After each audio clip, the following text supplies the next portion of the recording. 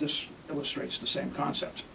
Everybody has seen an inclined plane, but I've got two ramps here. One is the straight ramp, and the other one is the ones with the dips and the hills.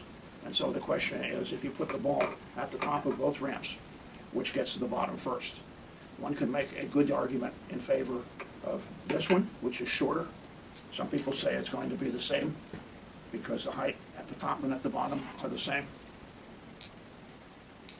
But we'll let you make your own decision. And so we'll put the two balls at the top.